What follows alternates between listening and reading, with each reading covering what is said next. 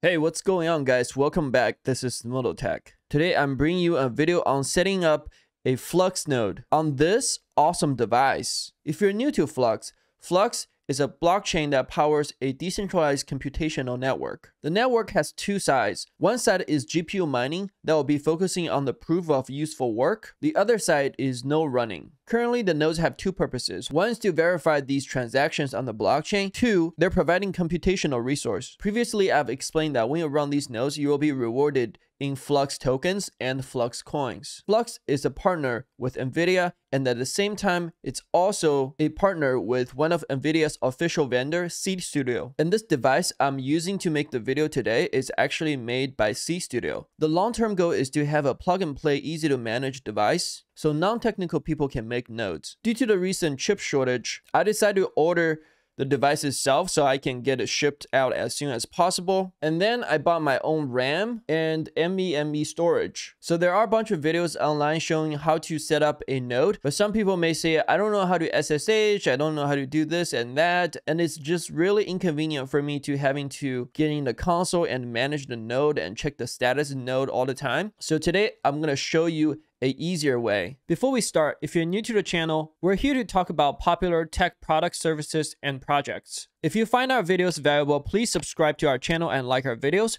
For every like we receive, $1 will be donated to one of the charities of our choice each month. You can check our previous donations under our community tab. You can also support the channel by signing up for crypto.com using my referral code MotoTech. I use crypto.com almost every day. I even have one of their crypto Visa card that gives me a bunch of staking rewards and travel benefits, including airport lounges. If you sign up for one of these cards using my referral code, you will also be getting $25. Again, you can sign up by going to crypto.com/app/MotoTech. All right, first thing, we'll be taking this thing apart. On the outside, you have aluminum box. And this is the power button, and you have a restart button. And here you have the antenna ports 1, 2, 3, 4. Certain version of the reServer also have the Wi-Fi card comes with it, but I had to buy the Wi-Fi card separately. I believe it's something like $40. It will also be able to support LoRaWAN. If you're familiar with the Helium blockchain, you will know what that is. At the same time, it can support 4G and 5G too. Here we have the power plug. We also have a USB 2.0 and a USB 3.0. We have a mini display port and the HDMI port. And we also have 2.5 gigabits per second Ethernet port, two of them. This device was initially built for edge computing, and that's why you see these specifications. So in the box, on the board itself, it has a main processor. It's an Intel 11th generation i5 1135G7. It has 4 cores and 8 threads. So it will be enough for us to run Cumulus nodes or one Nimbus node. It also has a built-in graphic card. It's an Intel Iris Xe Graphics G7. It's more powerful than a dedicated GTX 950 mobile graphics card. So let's open this up. I'm unscrewing the bottom screws. There are total 4 of them, 2 on each side. After you unscrew this, you can just pull the top. You can see this is what it looks like internally. Right over here, you also have a SIM card slot. In the front, you will be able to see 2 slots that are designed for hard drives and SSDs, SATA SSDs, and there are 2 SATA ports. So if you don't want to use NVMe, the SATA ports are perfect. They're cheap and they can meet the benchmark. So now we're going to unscrew 4 of the screws on the top so we can take out the housing for the hard drives. Now those 4 screws have been taken out. So you can pull, you have a full size for hard drive, or you can use a screwdriver to stabilize these small hard drives or SATA SSDs. So we're gonna put this aside. We're gonna pull the second one, and that's right, you can put 2 of them in. So you don't have to use Wi-Fi card if you're using Ethernet. Ethernet is actually what I recommend. I'm only doing this Wi-Fi for the demonstration. So next, I will be installing the NVMe card. I have a 0.5 terabyte card. And then the next thing we're going to do is we're putting the RAM. So these ones are 16 gigabytes. So total, it will have 32. It can support up to 64. Push it down at an angle, make sure it's seated all the way, and then push it flat. By the way, this thing has TPM 2.0, and that means you can run Windows 11 on this device if you decide to. And that's why I really like this device, because it's basically a mobile computer. For some of you guys who's only going to be running one Cumulus node, you can actually use this device to run a Windows operating system and then maybe run a Hyper-V Type 1 hypervisor with a bridged network interface, but that will be out of scope of today's video. So we're going to close this up. And don't forget, if you're using Wi-Fi, make sure to connect these two antennas that came with the device. Now you just flip up the antenna. So next we need to do is go to Ubuntu's website. We're going to download the Ubuntu 2004 server. I will have the link in the description below. Next thing, we need to use a software to burn this ISO onto a USB. The software we're going to be using is Balena Etcher. So we'll be choosing the Ubuntu 2004 image, and for the target, we'll choose the USB we just put in. And you click Flash. Once that's done, unplug your USB drive from your main computer, and then plug it into the USB 3.0 port on the reServer. Connect the reServer into a monitor, and then hit the power button. All right, as I'm pressing deleting key, I'm waiting for the BIOS to come up. There we go. You can see this is a normal BIOS most people should be familiar with. And go to next page. I want to check the power management. Make sure on AC power loss and when you gain power back, it will automatically turn it back on. And if there's a power outage for even 1 second, it will be able to power it back on by itself. And then you go to the last page. Make sure go down to boot override. Choose the last one, UEFI, USB. Save configuration, yes. And you hit install Ubuntu server. So you wait for a little bit, let it do its own thing. In about 1 minute, we enter this install window. And for me, I'm going to choose English. And then I'm going to hit done. So here you see 2 Ethernet ports. If you're using Ethernet, it will give you an IP address already.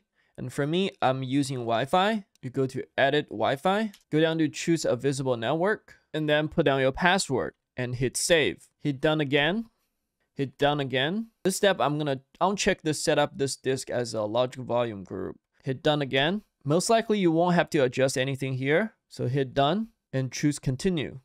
For name, let's say MT, server name, Flux, pick a username, MT. Pick a very secure password. Hit done.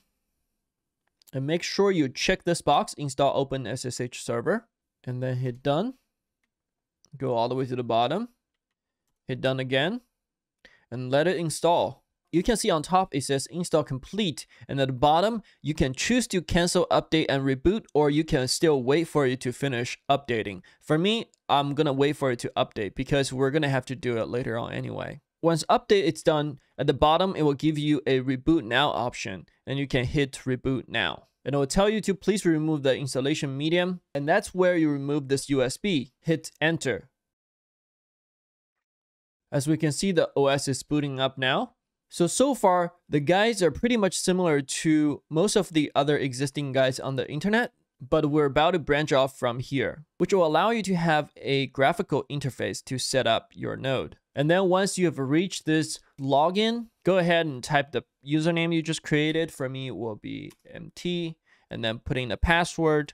If you're new to Linux, remember when you put in the password, it will not show on the screen. But after you put in a password, you can hit enter, and it will let you enter the system. Before we switch over to our main host computer, make sure you remember the IP address that's showing on the screen right now. You see IPv4 address for WLO1 is 192.168.50.114. This will be different for you. And then we're going to type in this command to install a software that will allow us to remote manage it with a graphical interface. Typing sudo apt install cockpit. If you're familiar with Linux and Linux administration, you should be familiar with this tool already. Again, type in your password and hit enter. Hit yes. Now switch back to your main computer. So on top of the browser on your main computer, type in the IP address I asked you to remember, and then :9090. This will bring you to this page, and click advance and say proceed to this. And now you can see we have a graphical interface to manage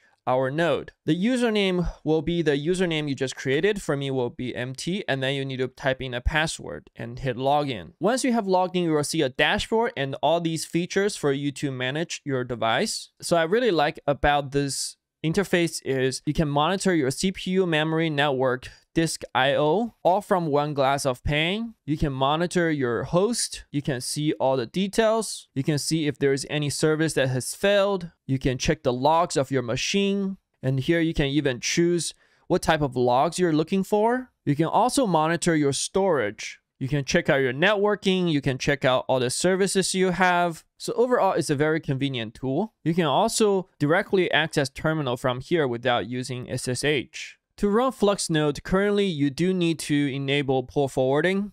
They are working on the multiple nodes from home. It sounds like soon they will be able to release the solution. But before that happens, you can run your device in the DMZ. If you only have a cheap router, you may not be able to do that. So in that case, you will have to use port forwarding. Each router is different. I will demonstrate how to do it on my router. So first of all, I have to port forward from port 16124 to 16128. And then I'm forwarding it to my device IP, which is my node IP. And then I do the same for 30,000 to 39,999, also to this device. And then for single port forwarding, on the original guide, it had port 53, which is DNS, and then port 80, which is web service, and then port 443, which is HTTPS, and 123, which is network time protocol. And they said it was only required for outgoing. And I know for me, all these ports, they are open for outgoing in the first place. So you don't have to forward any of those ports that's under 1024. So I'm going to go ahead and delete these two and hit apply. Again, all I have forwarded are these two, and now I'm going to hit apply and hit OK. So before we go any further, you have to make sure you have downloaded and installed the Zelcore Wallet. I'm not going to explain the detail about this wallet, it's out of scope of this video, but I will post the link of the website in the description below. So to run these nodes, you have to have collateral. The new requirement for the collateral of Cumulus is 1,000 Flux, Nimbus is 12,500, and then Stratus is 40,000 Flux. So when your Zelcore wallet receives a transaction of an exact number of, let's say, 1,000 Flux, it will automatically generate a node and give you a transaction number for you to use to set up your node. So the way to show up your Flux address is to click Manage Asset and click Add Asset. And then you choose Flux. And then on the right, you can click Show Zero Balance. And this will show your Flux. So to do a live demonstration, I'm going to choose one of my wallet that has Flux in there. It will be my mining wallet. I click Flux. And then I'm going to find out my own address. Click receive. You click to copy your own address. And then you click send. For me, in order to send any transaction, I have to put in a PIN. And then you right click here to paste your wallet. You can see I have over 2,000 Flux. We're going to send ourselves 1,000 Flux and click send. It says proceed with transaction. Yes. The next step, to make sure a node is automatically generated, on the left side, you click more. And then you can click Flux nodes.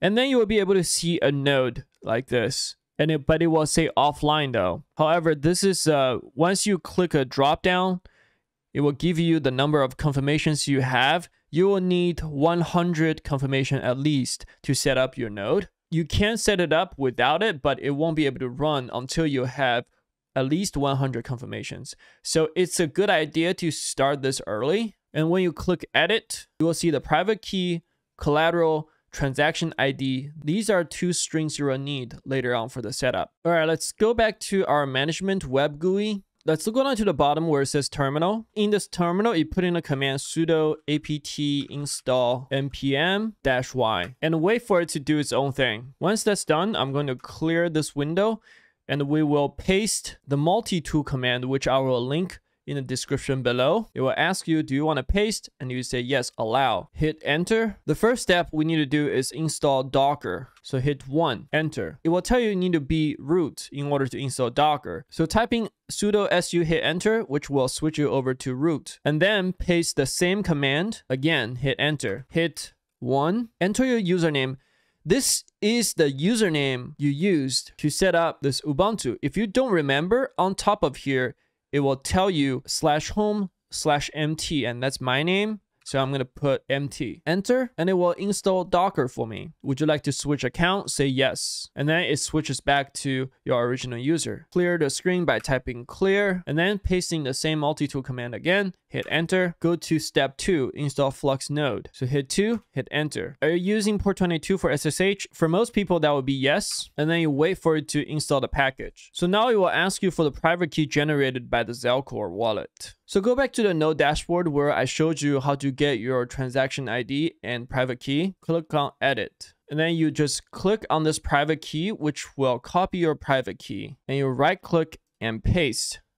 And hit OK. And then you will ask for your collateral ID. And this will be the second string over here. Click on it. It will automatically copy. Right click to pasting here and hit enter. And then ask for your collateral output index. And this is a number under the collateral ID. For most people, this will say 0. So putting 0. And hit enter. And then it will start configuring. Next step, it will ask you where do you want to download a bootstrap. So the bootstrap is a snapshot of the blockchain, which will help you speed up your blockchain sync. In this case, we're just going to use the building script. And based on our current network speed, it says it's going to take about 13 minutes. So we're going to wait. And while we're waiting, we can go over to the networking tab and we can see the send and the receive network traffic. We can also go to storage to check out the write and reads. And this is why I like this graphical interface, because I can tell if there's DApp hosting on my node, if it's being actively used, without having to SSH in and logging and push a bunch of commands and keys. So after downloading the bootstrap, it will start unpacking the bootstrap, and this will be much faster. You can choose to remove the bootstrap file to save some storage. I'm gonna hit yes. Next, it asks for your Zel ID from Zelcore. It says go to apps and Zel ID. So they're talking about go to apps, and then top right, you can see Zel ID. And then you click on this code. Go ahead and right click and paste it and hit OK. And then if you're a Nimbus node and above, you will have the option to set up a Kadena node. If you're setting up a Cumulus node, you can skip this step. So to find your Kadena address, go to the portfolio you want to receive your Kadena. Click into Kadena and click on receive. Remember, this is chain 0 ID. And then you will have this address start with K. Make sure you copy this. Go ahead and paste that address in. Hit OK. And we said it was chain 0. Hit OK. And now we're continuing to wait. Next, it asks you if you want to enable alert notification. I don't really care. So I'm going to say no. Then the wait continues. All right, guys, after it's done, it will show us this is a Nimbus node. And if you're staking for Cumulus, it will say it's a Cumulus node. As I stepped away for a little bit, it's already been up for about 10 minutes. And down here, I'm going to copy this address, which is my public IP address, and paste it up here. We can go ahead and save. I do want to show you for your first time setup, your interface may look a little bit different. You may also see a start button here, and that's when you have enough confirmations, which is at least 100, you will be able to hit start and start your node. So one last step before we close this out. Let's clear this first. We want to make sure that we can continue using this web interface to manage our node. With this method, you can even pull forward 9090 to your main router and set it up at somebody else's house and remote manage it. One thing that happened during the installation was they added a bunch of rules. We can check what ports open by typing sudo ufw status. And the port we're looking for is 9090, as you can see above. But we don't see it in here. So we need to type in sudo ufw allow 9090. So now let's check again. Sudo ufw status. And we see 9090 being added to the rule list. All right, guys, there you have it. I hope you enjoyed this tutorial. Don't forget to subscribe and like our videos. We will have more Flux guides in the future. If you have questions, feel free to join our Discord and post them there. I'll have the link of the Discord in the description below. Other than that, thank you for watching. This is Mototech. I will see you next time.